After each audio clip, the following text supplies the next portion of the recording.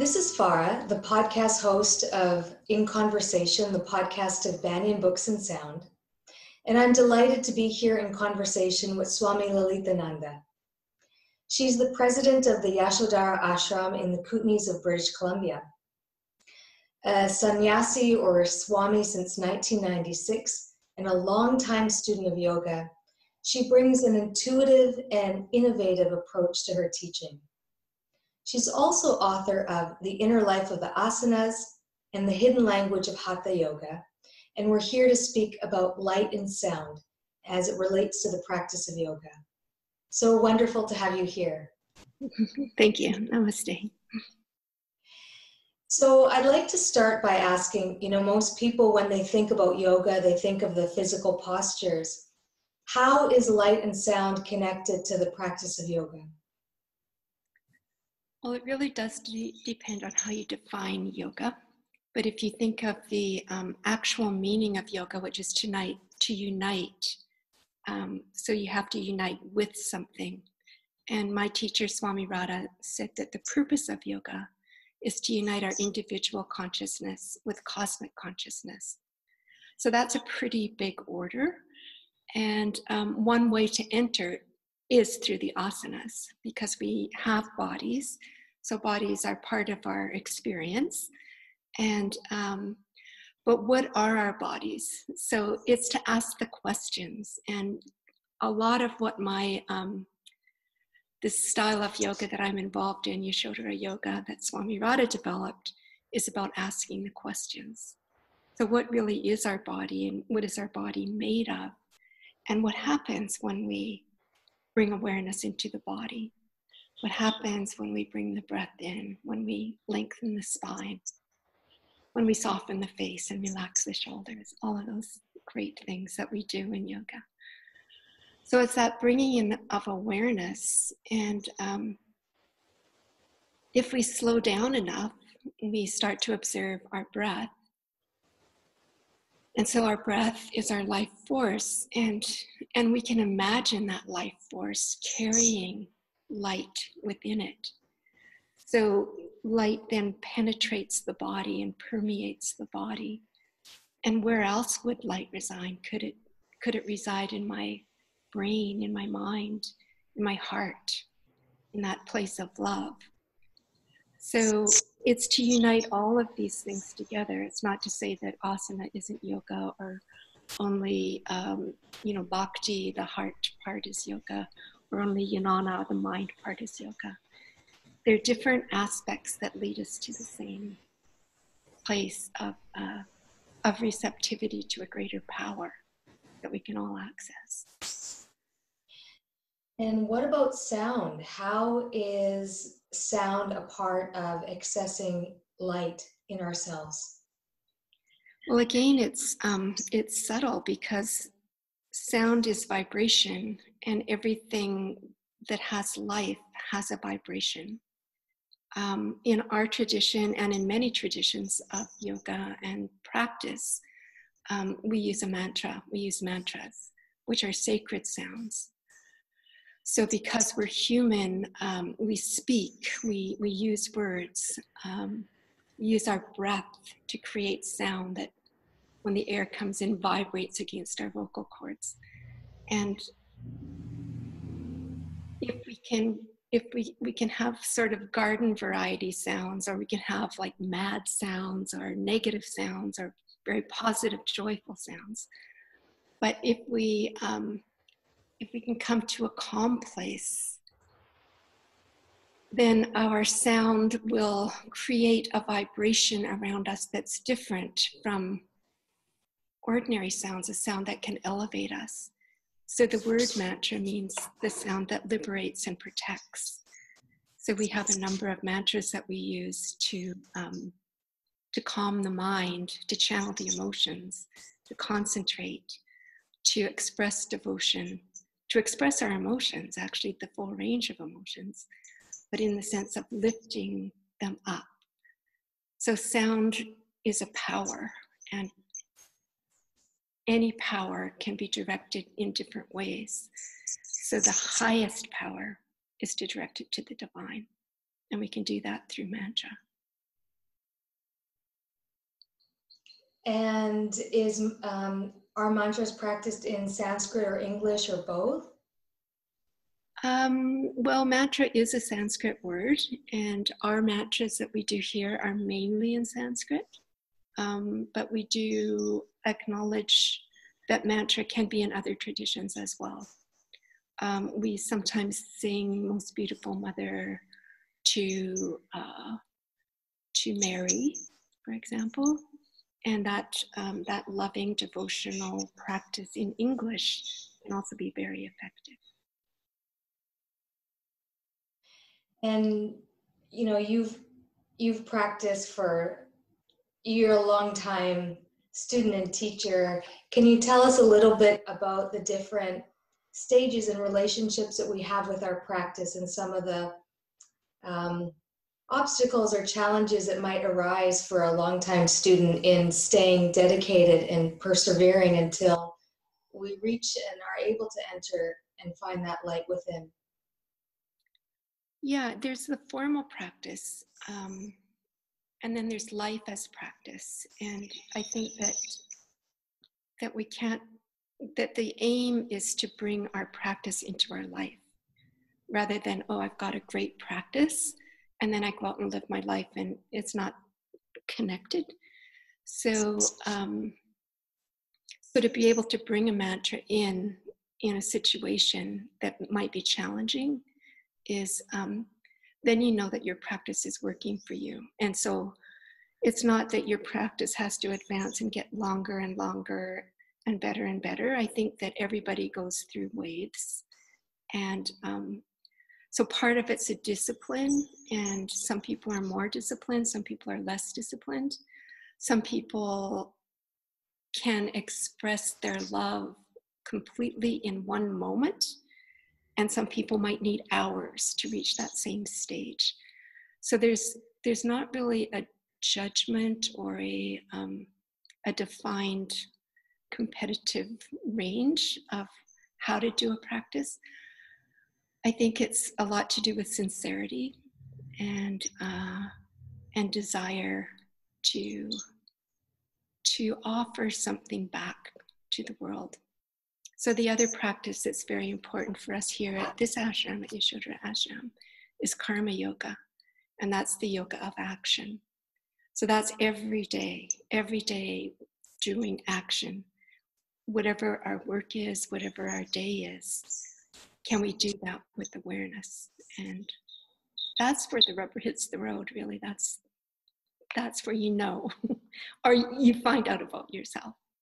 So I know here we've just gone through a program where people come and stay for 3 months in residence, and they're doing practice in the morning. They're doing their hatha practice in the morning. They're in class all day, reflecting, self-study, many different ways in. And then in the evening, they come here to the Temple of Light, and we do satsang together, chanting. And they may have their personal practice, and they may have homework. 3 months, very steady. But at the end of it, many people stay on and they do karma yoga. And they're surprised that even with, and they were an amazing, wonderful group, but even with all of that practice, the real place is, how are you in your life? And so that's the real practice to me.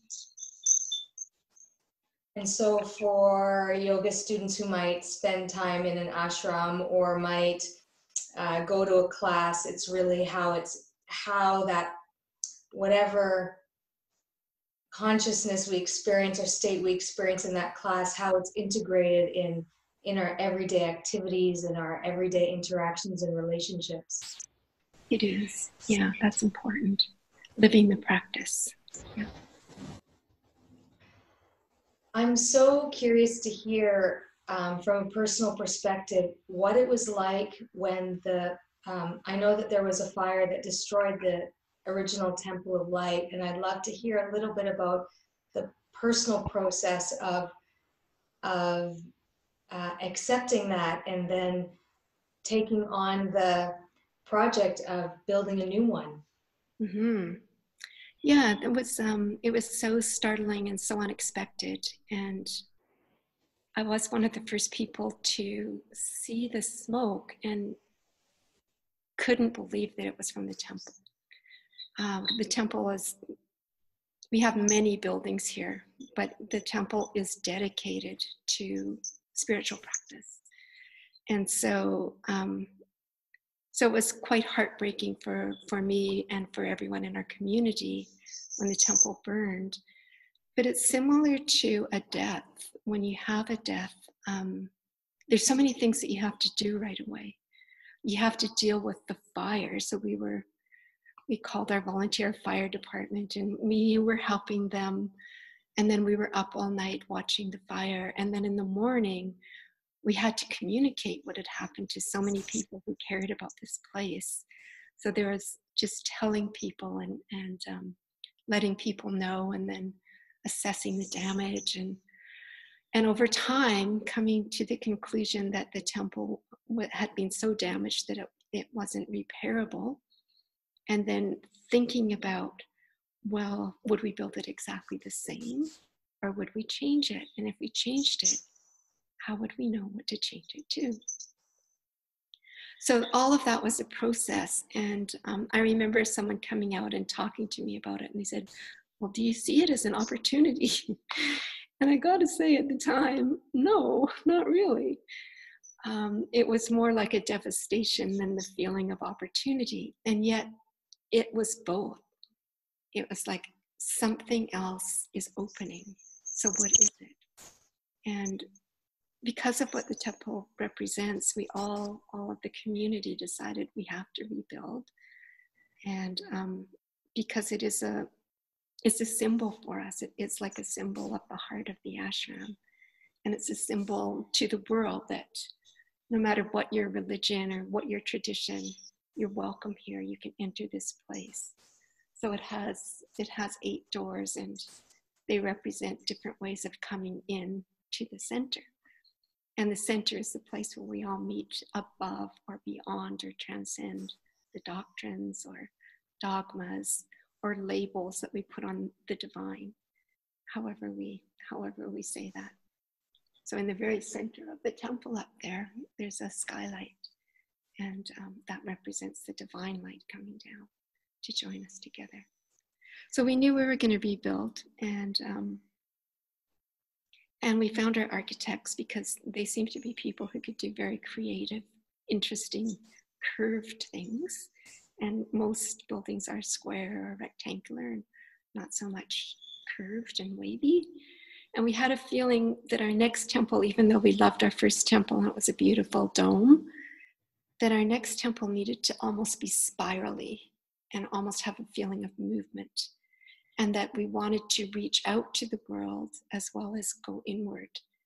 So we have these beautiful, huge windows everywhere. And the temple did become an opportunity. It did become that. It was like a way of saying, okay, we're on a next phase. Where is the world now, and what do we have to offer? And how can we come from a place of the inner strength that we've built over all these years? Because there's many of us who have been at the ashram for 20 to 30 years. So there's a very strong trust and a very strong foundation. And from that, we felt like we can maintain the essence of what the temple originally was, and at the same time, make it even more beautiful. And that's what happened. I'm going to take a moment to ask the question again. And there's a funny sound in the background. Do you know what that's coming from? Oh, what kind of sound is it? It's like a, I'm not sure. It's like a reverberation of some sort. I don't hear it now. But the other thing that was happening, I didn't want to interrupt you, is that I can see when it's picking up sound from me and when it transfers to pick up sound from you. So I'm going to ask, just in case it didn't capture all of your answer, I'm just going to ask the question again. Okay. And make it shorter.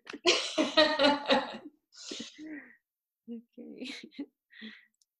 So what was it like to I know that there was a fire in the temple, and what was it like to witness that? And what was it like to see that as an opportunity to build something new? It's interesting because I'm sitting in the new temple and having memories of the old temple and of the evening when it burned. And it was shattering for us. It was heartbreaking for us to see this happening. It was devastating in the moment, and it also demanded something of us. So from the demand of the old temple burning, we realized that we could build again, and that we needed to build again, that the temple was part of Swami Radha's vision. It was also our vision now. How did we together as a group create something that she had brought into being through her power of practice, to bring something from a vision to become realized, intangible. And so we had her as a model. And so we just kept moving forward from one stage to the next. We cleared out the old temple. We found the architects that seemed to be able to understand what we were asking for. We built a temporary temple that we kept up for 2 years until our other temple was ready. And then for 4 years, we created the new temple. And telling the story of the temple to people, I think because Notre Dame just burned, I think you can understand the heartfelt connection that the French people have, and really internationally, people have towards a building. So there was that sense on a smaller scale with our first temple. And so building this new one, it was like entering a new phase for the ashram, a phase where the whole group of us came together to hold the vision and to create this space where we wanted to welcome people of all paths and all spiritual traditions. We wanted to keep that vision of that there can be a place of sanctuary and peace in the world. We wanted to hold that. And even if not very many people in the whole world know about us, it's not like a temple that everyone is going to come to. Still, the symbol of it resonates with many, many people. And the manifestation of this temple holds the same elements. It has the 8 entryways, the central skylight, the beautiful open view outward, and the feeling of entering inward when you come into it. So it holds the old and presents something for the world as it is right now. Tell me a little bit about the process of the core group who's lived at the ashram for so long. What was it like to crystallize and define and figure out a way to move forward, and what the elements of the new would be like? Mm-hmm. I think the first thing in our group was to recognize the loss. We had to acknowledge that loss and come together as a group and acknowledge it to ourselves and to our outer circles of people who care about the temple as well. And then we invited in people to help in whatever way they could. And it was such a feeling of support. We really felt all of the devotees everywhere supporting us. So there was a feeling of vulnerability, but also of strength. And then the demands of the time to move on. So we called it deconstructing the original temple. Was a process. It's like the Shiva element. You have to, what's created eventually is destroyed. And so we had to go through that, see that power. And then there's this clarity of just the platform, because the new temple is built on the very same foundation as the original. And so when we came back to the platform, we were surprised that, that there was this beautiful open feeling. We're just like outside overlooking the lake, and it was back to the original. This was what it was like before the first temple was built, and many of us had seen that. So even though we thought we would be heartbroken at each stage, we weren't. It was like a recognition, we'd been here before. And then we put up, when we did the temporary temple, it was again, oh, this seems so familiar. And there was a lot of unity. If anything, this rebuilding of the new temple really brought us together. We had a temple hub, we called ourselves. It was a group of usually 4 people who communicated with the architects. And this is Papco Architects in Vancouver. They're amazing award-winning architects, and we didn't know why they were interested in our project because it was so small compared to what they usually do. But they liked it because they thought a place of light, a pure space, this was like an architect's dream.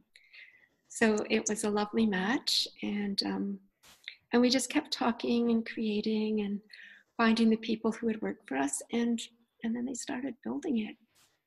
And we found that right across the lake from us, there's a place that's kind of world famous for making these prefabricated forms using CNC machines that cut precisely. So it was all prefabricated and then brought over and put together in pieces and stacked up till it became the temple. Did you feel in the process the presence of Swami Radha? Yeah, we called on her. We asked her to be here and to bless us. And because it was different from her original vision, slightly different, we wanted to make sure that we had that blessing for sure. And because it went so smoothly, it really felt like she was behind it. Is there anything you'd like to say as an invitation to people who may never have visited the Temple of Light?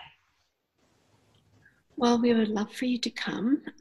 There's different ways of coming. You can just come and just drop in and see the temple. It's open. You can come for a day visit and have a hatha yoga class, stay for lunch, have a tour of the ashram grounds and visit the temple. Or you can come for a retreat or course. And that way you get to experience the deeper part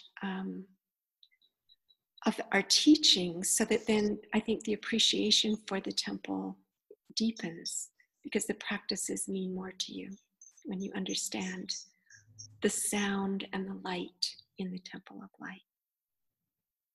Yeah. So yeah, we're open year round. You can come for a tiny drop-in, or you can stay for 3 months, or you can come for Karma Yoga, which is a 1-month program.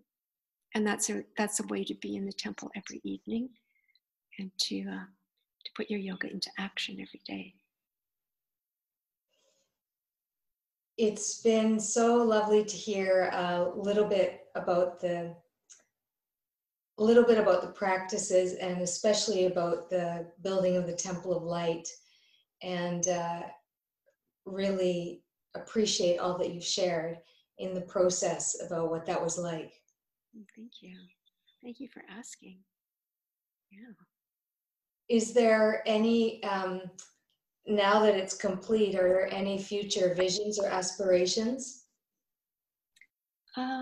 We're playing it somewhat organically. So we're on the east shore of Kootenay Lake. It's a very rural community. And we've actually held a few cultural events here. We had some young dancers come, and they were beautiful and light, and they just seemed to fit into the temple lovely. And a few musical performances. So something that really seems to suit the ambience of the temple. We've also had memorial services here in the temple. And yeah, we'd like to be open to our community, our surrounding community, to know that the temple is there for them, as well as for our ashram community. And I think over the years, it will tell us what it needs. You have to just listen. I suppose that's a big part of the intuition that was described in describing your approach, is being open to what's being asked or what's coming forth. That is so true. Yeah. Yeah, we have to listen carefully. It's to the almost invisible, almost inaudible sounds. Yeah. It's been such a pleasure and honor, and so wonderful to be with you through the miracles of cyberspace and technology. And I so appreciate the invitation to visit, and hope that I will make it there. Lovely to see you again. Yes, thank you. Namaste.